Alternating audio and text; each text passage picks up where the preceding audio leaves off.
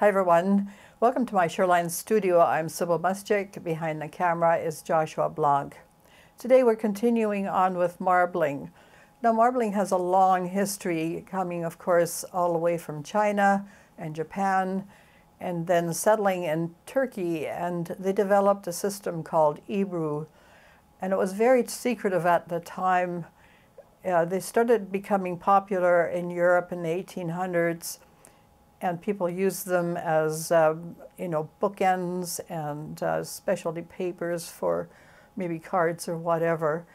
And the patterns were well kept secrets and also what they worked with. But today we know a little bit more, and on the internet, on Google, you will find on YouTube many ebru artists who are working with the medium and will show you a more formal way of working. Now we're going to just go our way as usual. And but I did want to show you some of the tools and some of the patterns as far as I'm able to make them. There's a long history of master's training that you go through if you're getting into ebru, and it's not so easy to follow some of these things. And they use much bigger vats, or like, monstrous things. And their colors are more water-based. They don't need to use alum to prepare the papers. And if you saw my last video, we haven't needed that either because my hammer mill paper seems to take it very well. However, let's get busy and we'll start. This time I'm going to start with black. Now I found that black will drop to the bottom when we have a lot of other paint in the vat as well. So we're going to start with it, and it gives us a nice contrast. So I'm just going to drop a whole bunch of different, and I think the camera might be able to pick up all the little dots that we're doing. You do have to be mindful about the little, bubbles that we get. Unless that's particularly what you're going for. You never know what sometimes, opportunities that come up. But we have a bubble and we will just get rid of it. There you go. Now I'm going to add some other color in here, and you can see that this teal color travels really well, and it's pushing the black out of the way. And we'll add a little bit of this fuchsia color just for interest. Now if we added black in after we do all this, it might just go right to the bottom. So of course we will try it. Just to make sure, don't want to be saying things that don't necessarily work. So I'll be shaking intermittently just in case. Yes, you can see that the black just doesn't travel as well anymore like at the beginning. So there's several things that make your paint just drop to the bottom, and this is one of them, where you have an awful lot of marblies on the surface. I should talk again about the things you have to add to the paint. I don't use marblies, I use something called Zinsser or latex extender. You can get it just a hardware store, some of the big hardware stores. It's available here, or send for it. Marblies is pretty expensive as an art supply, of course that's typical. So we'll let that just sort of mingle a bit. And I think we have enough colors to begin in with. Let us now use our little skewer or stylus, and we'll start just manipulating the colors on the size. The reason this particular size works so well and why I think I don't have to use alum is carrageen and moss seems to be really fabulous for allowing the paint to get into the paper. And we're getting quite a nice pattern, so, and less is more, so let's print. This paper is a little bit more heavy duty than most copy papers. I think it's 100 GSM hammer mill.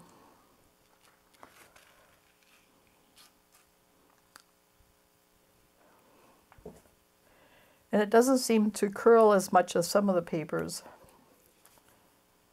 So we just make sure, you can see too where the paint hasn't saturated the paper. There'll be little white spots on the opposite side. So I'm just pushing that down. And I can see the pattern has been picked up pretty good. You don't have to leave it very long because it's almost instant that it goes into the paper. So you lift it up with your little stylus, grab the other end. If you leave it too long, the paper might get too saturated and then it will make the paper fragile. And just let it drip off, and then let's show this. So beautiful. And look at how intense the colors are. And you can crop off where I had my fingers. So that's quite gorgeous. Okay. And we'll put that in a safe place. Now you can see when we put the black down the second time that it sank to the bottom. That won't interfere with anything on the surface, but eventually it will make your sizing gray, and then there's still quite a lot of color. And then you'll have to change, put some more sizing in. And what I do is I just dump it in a bucket, let it sit for a day or so, and all the paint will just sink to the bottom. Carrageen and moss is non-toxic. And then just like you know, working with regular acrylics, when you dump your acrylics, and then everything settles to the bottom, and you can just pour off the water and clean the sides of your vat.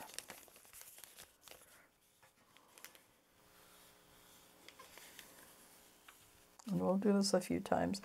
You can always add more.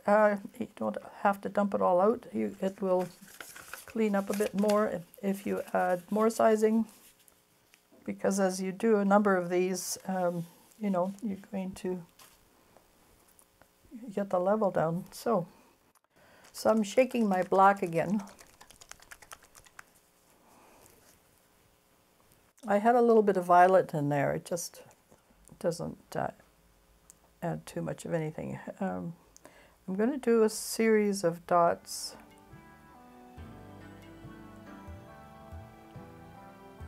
Again, we're starting with black.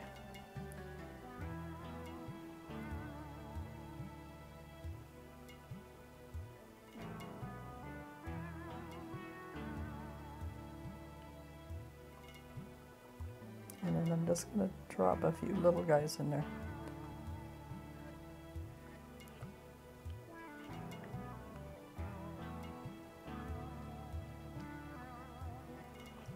In the last video I showed you how you could put it in a cup and then use a brush and hit the side of your fingers to get smaller dots.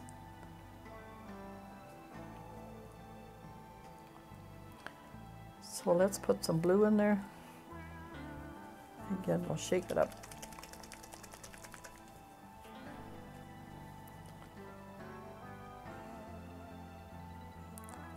Now, something to be mindful of is temperature. We're sitting at about, what are we at, Josh? About 21? 21, which is maybe a little bit on the warm side. The paint tends to change character. It may maybe dissolve into another color, which is not good. You want everything to be discreet. And let's see, that's the blue. Let's put some of the green in there. Just a few little drops.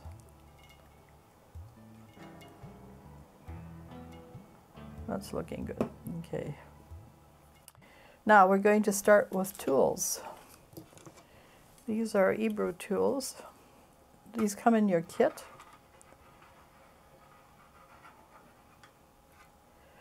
Now it's probably a good idea to have a vat that is the same size, like a square size, because you can see this is a problem. I can do this, I guess. And then just clean off the little tips. And you get kind of a feathery pattern. And if you manipulate it a little bit, it's a little bit more interesting. And let's run it through once more. It doesn't have to touch the bottom. If you go too far, the pattern just becomes indistinguishable. You'll learn, how much is too much. Okay, let's print that.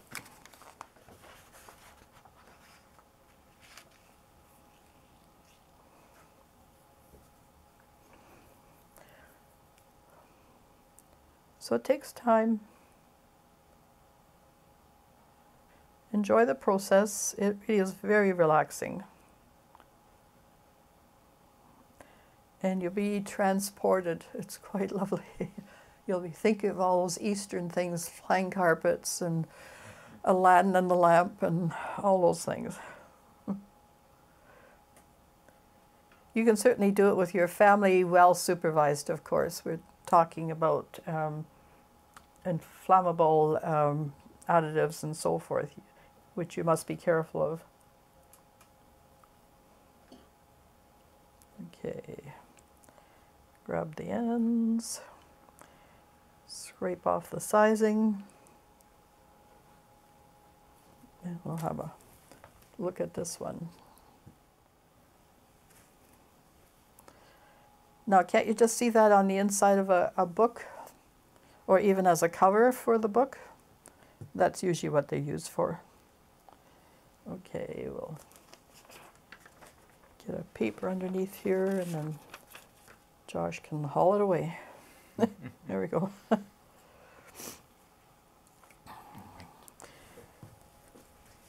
They'll dry overnight, maybe even sooner if it's warm in the room. I think you can get away with temperature to about 22 degrees, and then after that you have to worry. So those of you in a hotter climate, maybe go to do this in your basements where it's much cooler, and just watch your temperatures. I had a friend I did marbling with, and this was in Wells, which is just outside of Barkerville, a gold rush town that a lot of people know about. And Wells is sort of similar. A lot of the artists live there, and there were churches that were made into galleries, and still are actually. So well worth seeing. Anyway, my friend invited me to teach a class there, and I was so worried about the temperature. So she wanted to put some wood on the stove, and I knew we were going to be cooked out. So. And at the end, she was a very thin lady, and she was just freezing, I think, at the end of the class. So we said, and she said to me, can we finally put some wood on the stove? I think I was being a little extreme. Anyway, it was so much fun. And at that time, I was doing marbling with oil, which can also be done, but the paints are a little bit more diffuse, and they mix a little bit more. But I made sure by keeping to temperature that we were doing a good job. Anyway, we got to clean this. And you can pretty well tell that you've cleaned it because you'll see it on the paper if there's still residual color. And I have my handy little waste basket there, and I just dump it all in. And your Canadian Tire flyers are really lovely for this. Here in Canada, I know a lot of you watching are either from the States or the UK or Australia, and you probably don't know what Canadian Tire is, but it's a sort of, not a hardware store exactly, but close to it. They sell a lot of stuff anyway. And they send out all sorts of flyers, so I'm sure they'd be thrilled to know that there's many uses for their flyers other than shopping.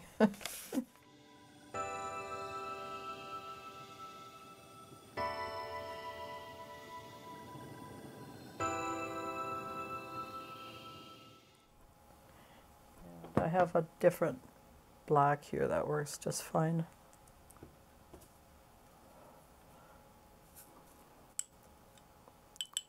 And we'll do this ebru style. And I just, I know, you should see my tablecloth. I have little dots everywhere. So you just have to be careful that you're aiming at the vat, not everywhere else. You'll see in a minute, well, there we go. It's okay, it's wipeable.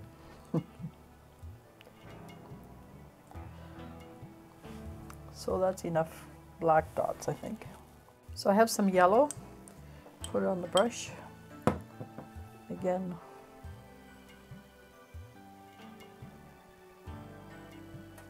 well, there's a lot of black there. You can see that the yellow isn't doing much.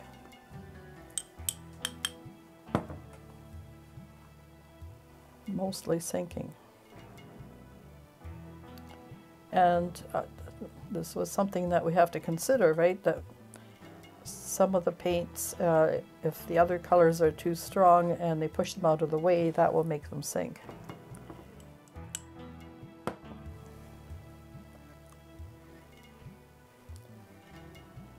And you remember that how strong that fuchsia color was and how much it traveled to begin with. And look at it now with all that black in there. It's not, but that's what we want, is little dots, lots of them. Some of them are sinking, some are staying on the top, which is good.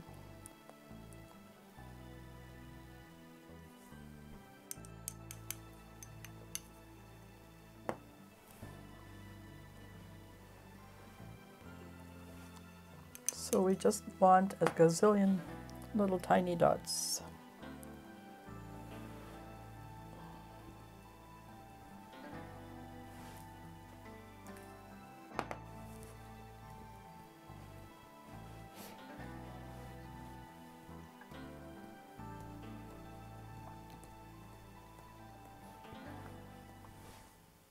Okay, we'll get this out of the way. Wipe. Dots everywhere. Okay. So now we have the small comb. Now you can start just by starting it with your stylus, just carrying on as usual. This is a good idea. It just spreads those little dots out a little bit further. You just go back and forth, and maybe down a couple of times.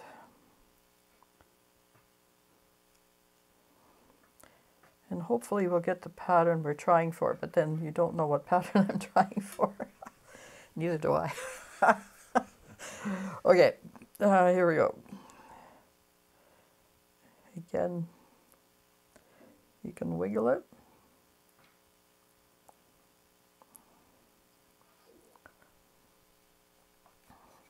And let's use the big one.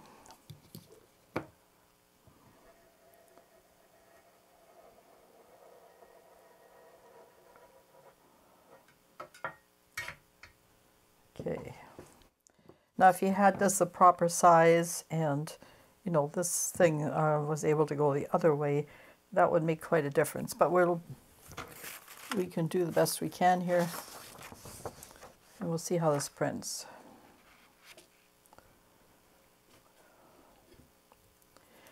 What we're trying for is a traditional pattern. I think it's called non-pareil, which means not parallel.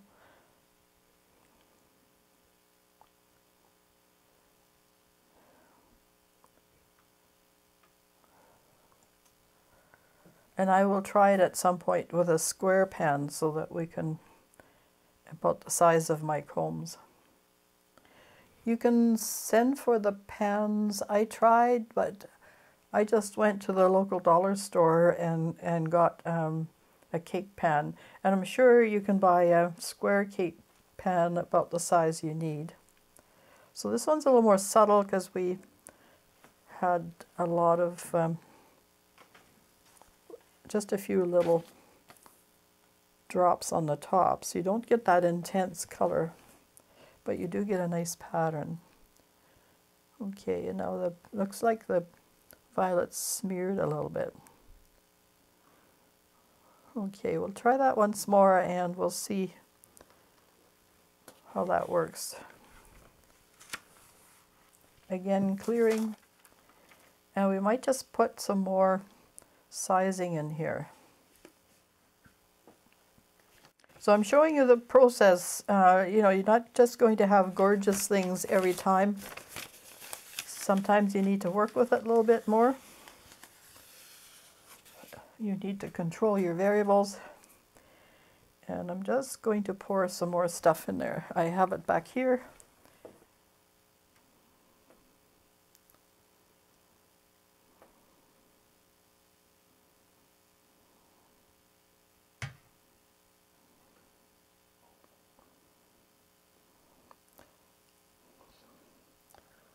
So it's about 2 cups that we're adding of sizing. Now I made up the sizing and I was rushing a bit because we had an opportunity to do the video a little earlier than usual. Mostly because it's going to be minus 30 on Sunday when we usually do it. So again, clearing. Sometimes there might be lumps in the sizing, and by clearing, you will get those out. And by refreshing here, we might get a better result. So let's try this again. You can also use just your little stylus and add the drops that way. We just won't put as much black in.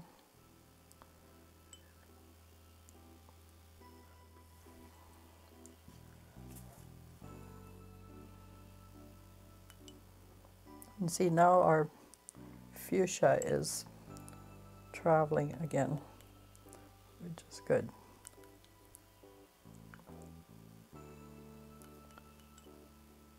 So just some individual drops.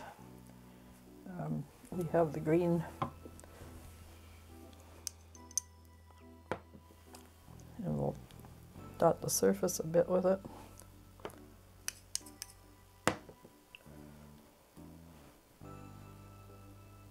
Yes, I think I just got carried away with the black on the last one.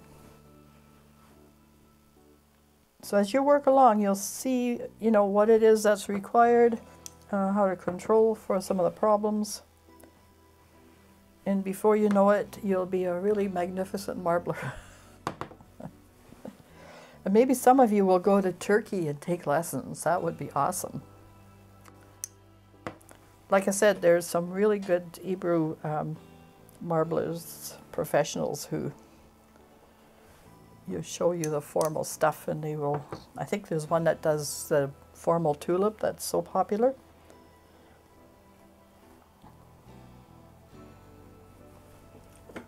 And we'll just make a lighter green here with this yellow.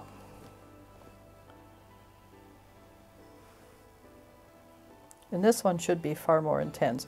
Not that subtle papers aren't a good thing. Sometimes they're very attractive, and of course they might be good for those of you like me who are gel plate printers, they might be a good start for, you know, collage. We often need subtle papers for, you know, backgrounds. Well, this is looking really good. Right, we're ready to do some scraping here. And this one, the tines will go both ways. Now, let's see how this works.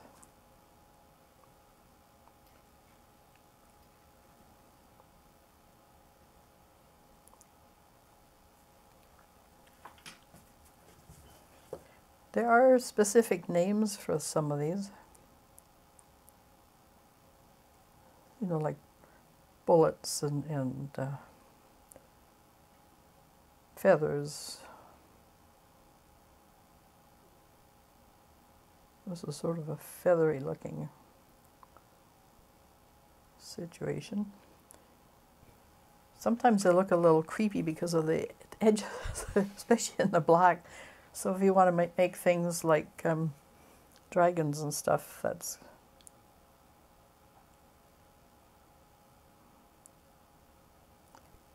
And that's probably as small as you want to take it. Otherwise it breaks up too much. So let's print that and see what we're getting.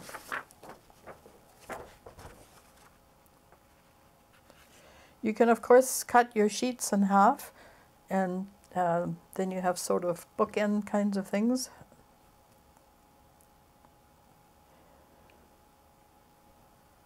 And again, just touch the surface here, make sure everything is printing. This is a print because you're putting paper on a surface and picking up paint. So even though the surface is liquid, it's a print. Okay, grab your corners. Are you ready, Josh? Okay, scraping.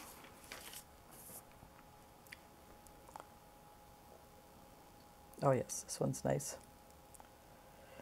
Dripping off.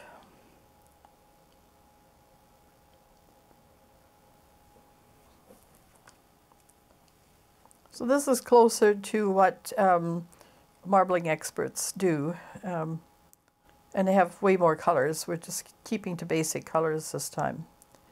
But you get the idea, and you can add lots more colors. But more colors, you know, you might get mud, so keep it simple. Okay.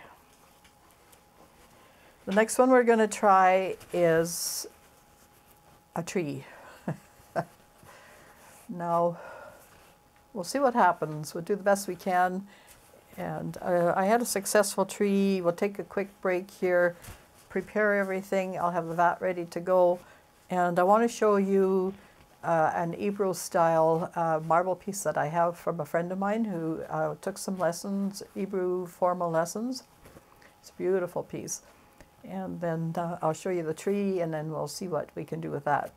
Okay, we'll be right back.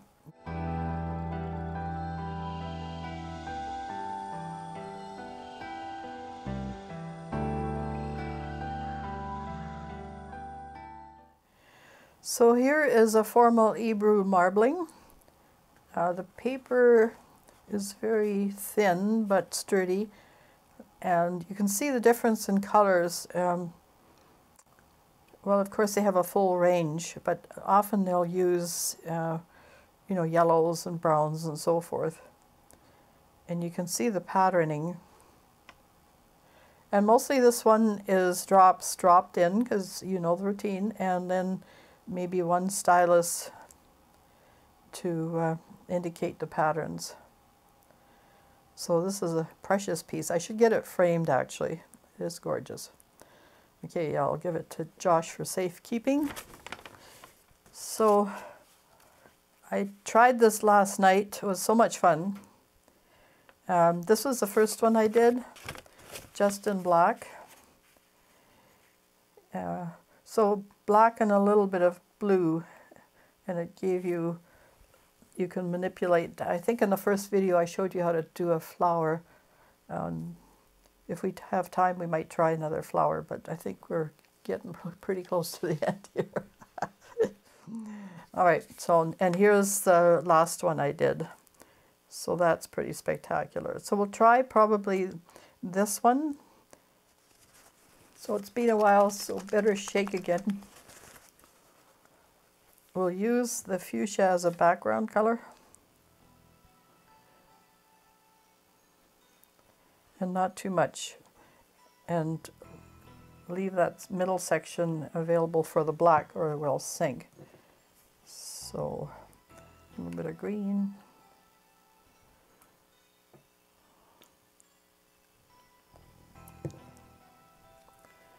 And then we'll put some black in. And I'm just going to do dots going up. Not too far. And then sideways. I've put the other colors in so the tree, the black doesn't spread too far. And these little dots will just be for branches. So far, so good. Now back to our stylus. And we'll start with try and make a trunk.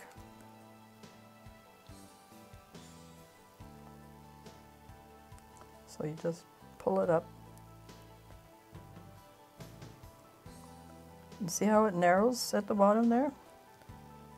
And you can put a few roots. And then start bringing out the branches.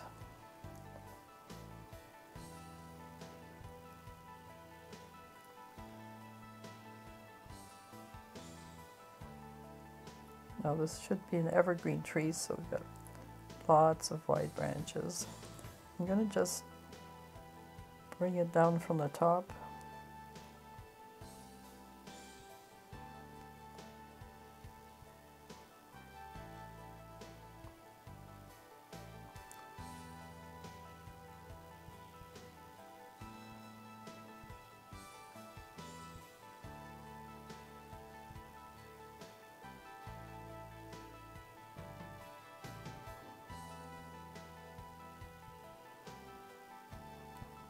And you can manipulate the sides if you want, or maybe some kind of other shapes. Not too much or it will distort your tree. Maybe have a different tree here. By the way, in Australia and New Zealand right now, the laurel trees are blooming. I call them Christmas trees, and they're beautiful foliage like this fuchsia. That's what it reminds me of. I've only seen them in pictures, of course, but I would... Have you seen them? You must have seen them, Josh. Are you thinking of the pahudacamas? Yeah. With the red flowers? Yep. Yeah. Anyway, actually I had a dream about this, and I didn't know they existed, and then I looked it up.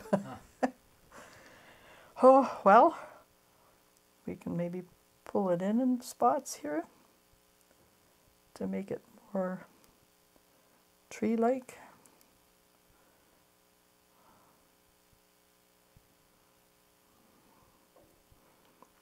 Anyway, Merry Christmas to all our friends down under. And of course to all the rest of you. You may be seeing this in July, but that's okay. Here in the North Country, we often celebrate Christmas in July. Nobody wants to travel this, at the temperatures we're going to be getting.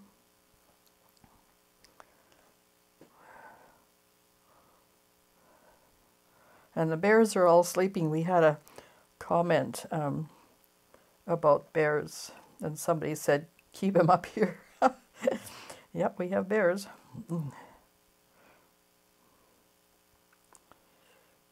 And they were busy this year. We had one going after our garbage can. And my dear hubby tied it with, what are those things, those straps. Yeah, zap straps. Yeah, onto our post that we have at the carport. And the bear tried and tried. We got lots of teeth marks in the garbage can, but he couldn't get it open. But then, of course, neither could I. Okay, let's print. So he was on garbage duty for a while. Bears are sleeping now, hopefully.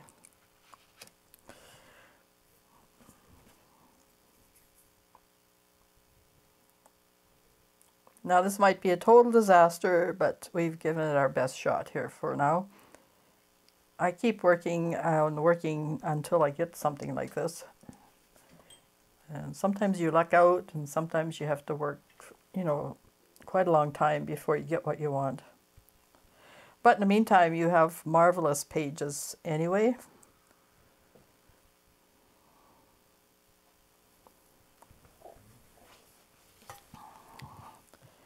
And here's our tree. Ooh. We're also putting it on Instagram, so I'll turn it around for the Instagram people. We're Shoreline 01 on Instagram, so follow us there if you have a mind to. And of course on Facebook, Shoreline Studio, and here on YouTube, just Shoreline or Painterly03. And want to wish everyone a very happy holiday. Whatever religious faith you have, it's a solstice time. We're now getting longer days every day. So the sun's coming back, and hopefully this year will be so much better than the last one. Thanks so much for watching. Take care of yourselves and your families. Don't forget to like, subscribe, and share. We really appreciate it. Take care and bye for now.